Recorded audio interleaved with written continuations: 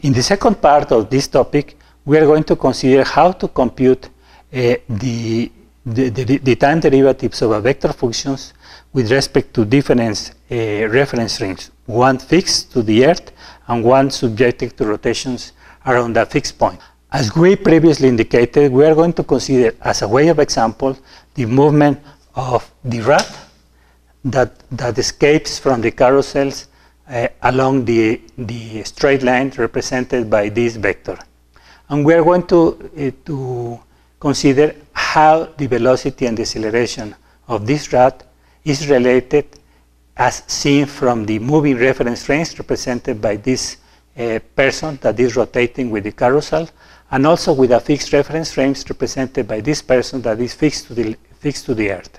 In what follows, we are going to consider the vector function beta, and we are going to find the time derivatives of this vector function with respect to the fixed reference frames and with respect to the moving reference frames. First, we are going to see that the vector function beta is given by the following way. Px by the the unit vector I plus by by the unit vector j plus b theta with respect to the unit vector k. One of the important things is that the components beta x, beta y, and beta z are scalar components, and the time derivatives of the scalar components are not dependent of the reference frames that we are going to use to derive. In the other hand, the time derivatives of the unit vectors I, j, and k are going to be different depending on with respect to the reference frame that we're going to take the time derivative. First, we are going to consider the time derivative of the function vector beta with respect to time and with respect to the moving reference frames. That in this particular case is going to be O1, X1, Y1, C1. This is going to be equal to the time derivative of Bx I plus Byj plus B theta k. Okay, and we are going to derive in the following way. First, we're going to derive the scalar components. In this particular case, this is going to be the time derivative of Bx with respect to time, with respect to O1, X1, Y1, C1 times A, I, plus the time derivative of beta y with respect to time and with respect to the reference frame, the moving reference frames, O, X1, Y1, C1 times the unit vector j, plus the time derivative of beta theta with respect to time and with respect to the moving reference frames, O1, X1, Y1, C1 times the unit vector k.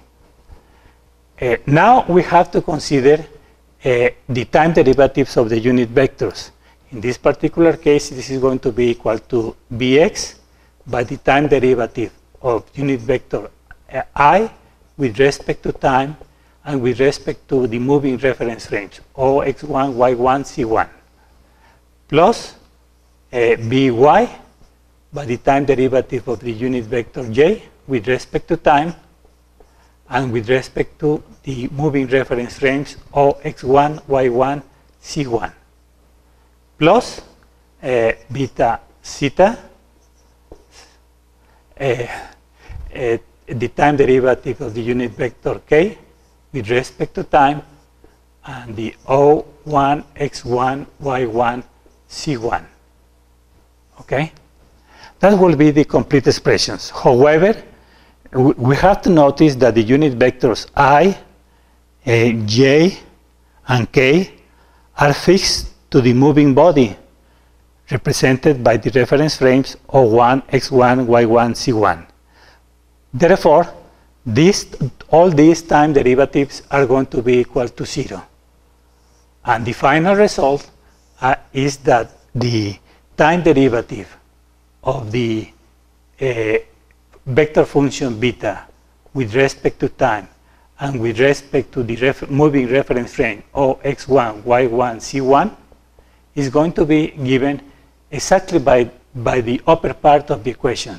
That is going to be given by the time derivative of Bx with respect to O1, x1, y1, z1 times I plus the time derivative of beta y with respect to time and with respect to the moving reference frame plus the time derivative of beta c with respect to time and with respect to the moving reference frame x1, y1, z1 times k. Now we are going to consider the time derivative of the vector function beta with respect to the fixed reference frames. For that effect, we are going to write the following equations. The time derivative of beta with respect to time and with respect to the fixed reference frames O, x, y, z is going to be the time derivative with respect to time. One excuse, I forgot to write in these equations the reference frames with respect to which I am taking the time derivative. Over here, the time derivative is going to be with respect to the fixed reference frame that is going to be O, x, y, z. And over here it should be Bxi plus Byj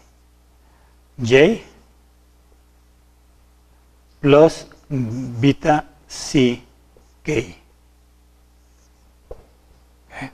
Now we are going to proceed in the same way. First, we are going to derive the scalar components, and this is going to be the time derivative of beta x with respect to time with respect to the fixed reference frame times I plus the time derivative of beta y with respect to time and with respect to the fixed reference frame times the j unit vector plus the time derivative of beta c with respect to time and with respect to the fixed reference frame times the unit vector k. Okay. However, in this particular case, we need to add also the times derivative of the unit vectors. This is to say that you are going to write beta x times the time derivative of the unit vector I with respect to the fixed reference frame plus beta y, the time derivative of the unit vector j with respect to time and with respect to the fixed reference frame plus the time derivative of beta c, beta c by the time derivative of unit vector k with respect to time and with respect to O, x, y, z. Okay. However, contrary to the first case, in this particular case, the time derivatives of the unit vectors I, j, and k are not going to be equal to 0. Why? Because the unit vectors I, y, and k are fixed to the moving body, and the moving body is subjected to a rotational movement. Therefore, we need these time derivatives are going to be different from 0, and we need to calculate. Now we need to compute the time derivatives of the unit vectors I, j, k with respect to the fixed reference frames. One simple way of think of these time derivatives is the following. We can assume that there is a particle located at the tip of the unit vectors I, j, and k. And this should be, assuming that these unit vectors should be located in a sphere with center on point O and radius equal to 1. if we assume that I, j, and k are the position vectors of these particles, then the time derivatives of these unit vectors are going to be quite simple. There are going to be the derivatives, they are going to be simply the angular velocity of the rigid body times the unit vector. And the same for all the others. The time derivatives of j with respect to time and with respect to the fixed reference frame is going to be equal to the angular velocity of the rigid body times the unit vector j. And finally, the time derivative of k with respect to time and with respect to the fixed reference frame is going to be equal to the angular velocity vector times the unit vector k. Using these results, using these results and also noting that these derivatives of the scalar components are independent of the reference frame, we have the following. We have that the time derivative of beta x with respect to time and with respect to the moving reference frame is going to be equal to the time derivative of beta x with respect to time and with respect to the fixed reference frame. The same for the other components of the vector function beta. By with respect to time and with respect to the moving reference frame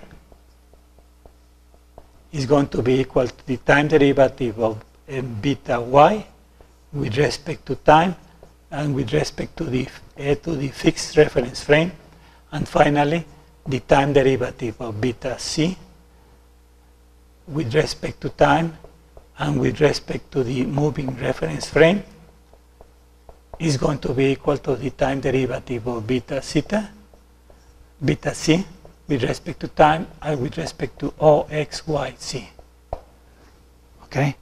Combining those results, we can obtain the following result.